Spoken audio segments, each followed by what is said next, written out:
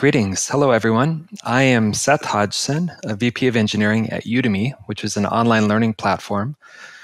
And I have the pleasure of meeting with you today to talk about how we are using Amplitude at Udemy. The focus of my talk is going to be specifically on how we are connecting our inputs to our outputs, connecting the dots from our customer journey and our lived customer experience up to eventual business outcomes that we care about.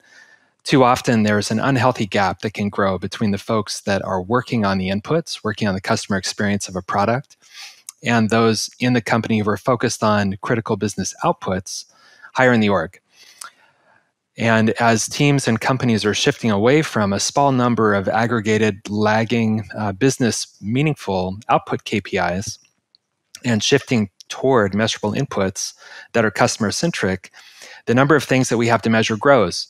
And with this, it means that our teams need access to self-service insights and flexible analytics and analysis. So I'm going to walk you through how we are using Amplitude to unlock our ability to drive customer-centric product delivery and strategy, and how this fits cleanly into a larger ecosystem of data analysis and tooling that we use. So I'm going to start with a real-life example. I have a dear friend who talked me into signing up for a half marathon in May this month, Zion, at night. I'm not a serious runner, but it's going to be a lot of fun. And I'm not going to break any land speed records, but I want to complete this half marathon and I want to enjoy it. So those are my goals for myself. What should I do to achieve this goal?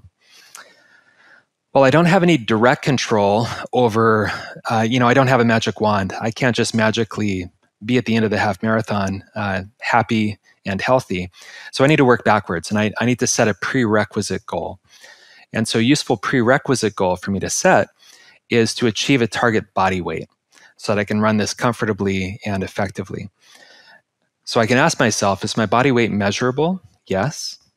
Is it directly controllable? No. And this means my body weight is an output. It's not an input that I directly control. In everything that we do, whether it's our personal lives, the goals we set for ourselves with our friends and family, goals with our team, and goals at our companies, we need to focus on managing our inputs, not our outputs. We have to keep an eye on our outputs. So I need to weigh myself daily to reach my output goal. I need to keep an eye on it, but it's much more important for me to work on inputs I can directly control. This is much easier said than done, but it's absolutely essential. It's critical in order to make believable improvements that ladder up to the outputs that I want to achieve.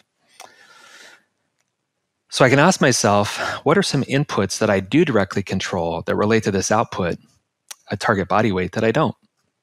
And some that came to mind for me are diet, exercise, and sleep. So let's do the same exercise. Let's walk through each and ask ourselves, for diet, is the caloric density of my diet measurable? Yes. Can I directly control this? Yes. All kinds of tactics I can use to manage how, when, and what I'm eating. Therefore, my diet is an input. I can directly control it. How about exercise? Is the duration and type of exercise I do measurable? Yes. Can I directly control it? Yes. Same thing, many tactics to directly control it. Therefore, my exercise is an input. And sleep. How about the duration and type of sleep that I get? Is this measurable? Yes. Can I directly control it? Yes. Sleep is interesting because a lot of things that we might control in our lives are things that we can do more of, or we can change how we do them. Sleep is interesting because we don't actually directly control sleep while we're tuned out and sleeping, but we can still directly control the quality of our sleep, for instance, by not doing things. So I can not read my laptop in bed late at night, right before I go to sleep. And so here as well, my sleep is an input. So if we think about how these things connect up, the inputs that we choose to work on, that we directly control, that we can focus our work on, these need to be measurable, they need to be tracked, and they need to be observable. And in my case, I use a handful of apps on my phone to do so. By doing this, we can start to connect these up to outputs that we want to influence that we do not directly control. And through analysis and experiments, we can validate that an input does in fact causally influence an output. So in summary, in my personal life, I have limited direct control over the output, right? The number that I see on the scale every morning when I check in on the output that ultimately I need to be managing. But I do have direct control over inputs. And as I work on those inputs, I can influence the output. More specifically, and outside of my personal hero quest to run through the desert at night with my buddy, let's walk through a software system example of how this can work. So at Udemy, we have a few different lines of business. One of those lines of business is a direct-to-consumer transactional marketplace business. And for any company that's doing direct-to-consumer work, SEO and SEM performance is absolutely critical. Google, Bing, and other search engines are constantly adjusting the algorithms that they use to rank and order search results that they return to users. And so at Udemy, we oftentimes have goals effectively to achieve target SEO performance. And this could be just in terms of growth of the business. It can also be in response to algo changes that Google and Bing and others are shipping. So we can ask ourselves, is SEO performance measurable? It is, albeit indirectly. We can measure it by observing how our site is performing in search results for head queries. Can we directly control our SEO performance? No, not at all. Therefore, SEO performance is an output. It's something that we want to influence or improve in a positive direction, but we have no direct control over how we rank. So let's revise our goal and let's identify inputs that we do directly control. In the case of SEO performance on search engines, a great proxy to this is Google's Lighthouse Performance Score for a given web page. This is interesting, though, because here as well, do we directly control our Lighthouse Performance Score? Not directly. It's a weighted average metric based on several inputs that Google has defined. And there are three crucial inputs that Google refers to as core web vitals that feed into the Lighthouse Performance Score, which in turn is the best proxy to great Google search results, which is the ultimate output that we want to drive. Can we directly control these inputs, Google Core Web Vitals? Great news is that we can, and these represent a web page load performance, faster is better, web page interactivity, more responsive is better, and visual stability of the page. So as it loads and paints on screen, less visual shifting is better. And Google has validated that these core inputs are key to a positive customer experience with a web page. And so here, just like in my personal example, we can see how Google Core Web Vitals as inputs are measurable, trackable, and observable, and causally feed into and influence a great Lighthouse Performance Score, which in turn causally influences great Google search results. What's interesting, though, is we wish that reality was perfectly understandable and measurable like a great machine. And it is, but only in part. And so we have to be humble about this whole process. And my body weight, there has many inputs beyond diet, exercise, and sleep. And myself and my buddy Patrick, who's running the race with me, different inputs, even in this subset of three, might be more or less meaningful. In my case, diet might be more important, and in Patrick's, sleep might be more important. And so every business, every site, every company has to be thoughtful about the inputs that they choose to focus on and drive. And in the case of Google SEO and SEM results, the outputs driving positive changes in these outputs are the same. Lighthouse Performance Score and Google Core Web Vitals are a causally connected and meaningful input to focus work on, but it's only part of the picture. So in the case of search results, Google also defines this framework called EAT, which stands for expertise, authority, and trust. And these are characteristics that apply to the content of pages or native app screens. And these are also crucial inputs, entirely different than the technical inputs that we just looked at. In any case, an improvement of X% in any of these inputs is not guaranteed to yield an improvement of Y% in a desired output. But through analysis and experimentation, we can establish a causal relationship and be confident that when we drive positive motion in an input, we will expect a positive motion in our target output. So what about the Udemy product and platform more specifically? Google Core Web Vitals were effectively a cheat code, like God mode in a video game. We didn't have to figure out good inputs to directly control and manage the output that we were trying to drive, SEO, search performance. In the case of a product, though, such as Udemy or any of the other products that you all are working on, what are the measurable inputs and outputs for your product and platform? This is tricky, and it's on us to figure out. The way that we do it at Udemy is we consider our platform at 4 levels of detail.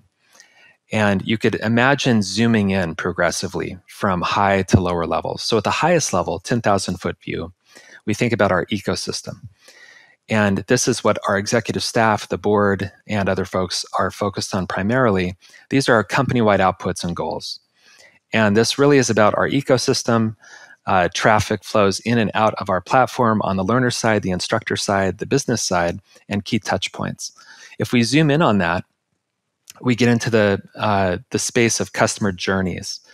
And inside of Udemy, we organize ourselves into portfolios. Portfolios handle different customer journeys, different customer segments.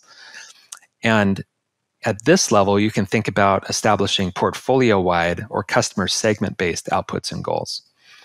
This is the next level of business and product strategy, and we approach this by defining customer journeys and customer journey phases. And visually, you can see that the entire ecosystem decomposes into a set of meaningful customer journeys. Zoom in again, and we can decompose that down into product flows.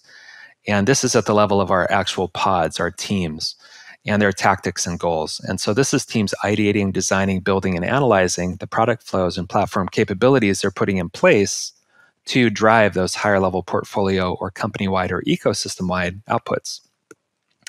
And product flows are understood at the ground level with events. And we use Amplitude to do this. And everyone here is a stakeholder.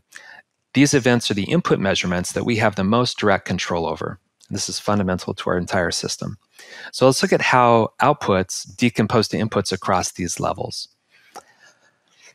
At the ecosystem level, we can imagine we have a company-wide output or a KPI.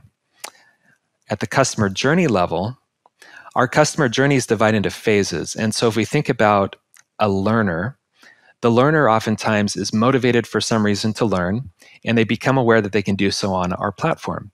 They land in Udemy, in the native apps, or on the website. And so that land phase has its own set of essential outputs and KPIs.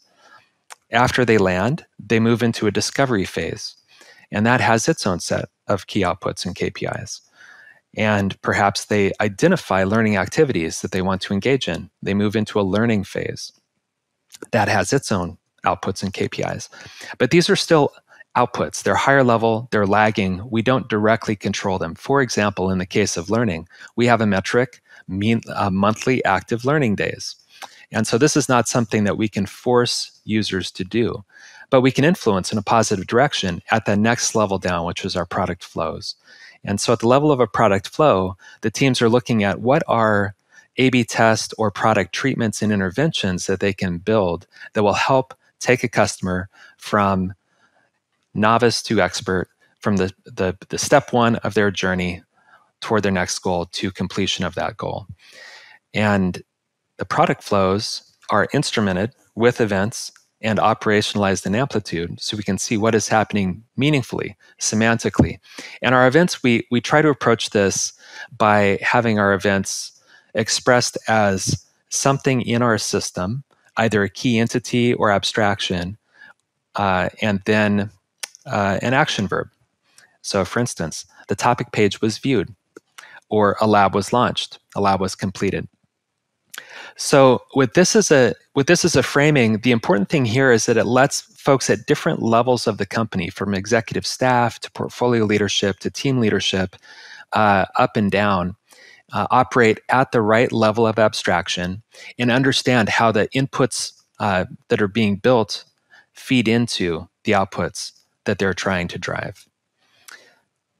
So more visually, let's look at a little visual representation of how this looks. Again, we have these different customer journey phases: landing, discovering, evaluating, choose, purchase, and sign up for a learner. And you could look at all of these different dots as representing possible user interactions or system reactions. These are events. And let's assume that this sequence of highlighted events captures and describes my personal journey on Udemy.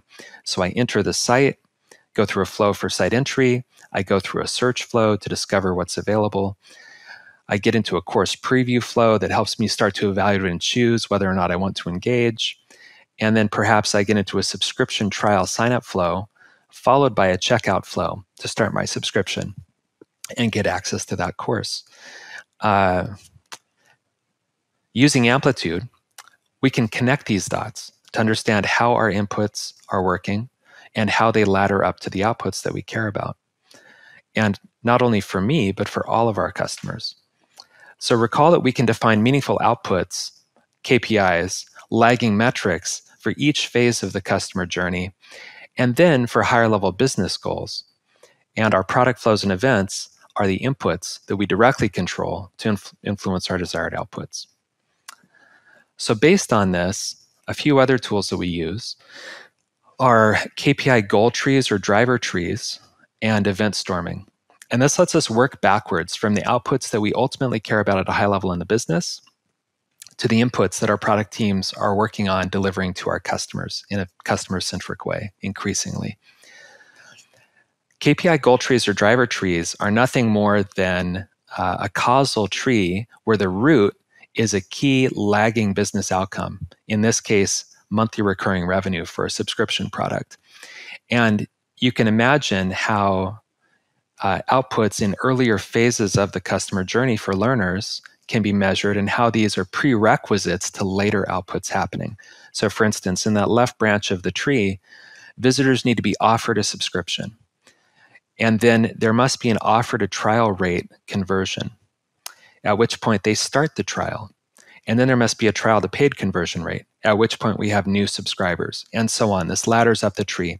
Each of the nodes in this tree are effectively outputs that we don't directly control, but we influence them with inputs that are our product flows. The product flows we map out with event storming. And in event storming, what you do is you model the cause-effect flow that takes a user from start to finish in some task or job.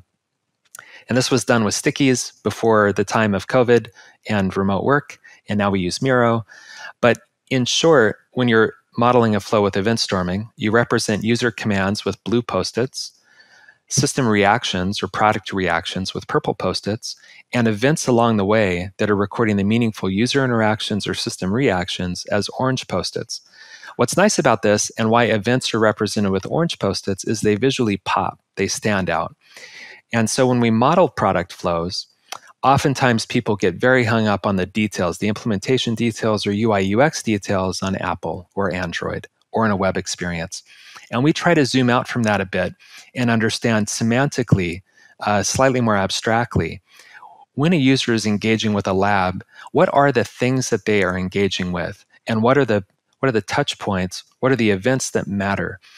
And you can imagine in between those orange events in the flow, all of that is UI detail that can and will change as iOS, Android, and the web evolve, as core services evolve, and as we A/B test our way to better experiences. But the events don't have to change. And so the events become a stable framing and understanding of the customer experience that can hold true across client platforms and across time as the rest of our system and product evolves. And by doing this, what we're aiming to do is close this air gap that too often grows between executive view of the business, which is up at the top of that KPI goal tree, and the work that our teams are doing in close collaboration with our end users, which is at the bottom of this tree. So in summary, I want to encourage you all to really focus on managing your inputs. These are your product flows and your events, focused on specific customer goals. These are things that you actually have control over, that you can directly influence and improve. We use Amplitude for this, and it is an amazing tool. This ladders into key KPIs and outputs along your users' customer journeys. And you can imagine decomposing your customer journey into a set of phases, and for each phase, identifying the key outputs and the key KPIs that represent completion of that phase. Again, Amplitude is an amazing tool for this. And these ladder into trailing final outputs, which are your company KPIs, things that your executive staff, your board, and Wall Street perhaps care about. These are outputs that we don't directly control, but we can influence. And so using this approach and this framework and using Amplitude at the front end will let you manage your inputs, notch your outputs, and increasingly improve your understanding of how this is all connected. And I'd like to finish with a quote. I have worked in a number of companies, and I believe observability and customer centricity is absolutely crucial to delivering trailing business outcomes. But too often, we look toward the trailing business outcomes rather than toward the customer. It's one thing to talk about being customer-centric or being data-informed. It's an entirely different thing to live it. And so, to quote Richard Buckminster Fuller, if you want to teach people a new way of thinking, don't bother trying to teach them. Instead, give them a tool, such as Amplitude, the use of which will lead to new ways of thinking.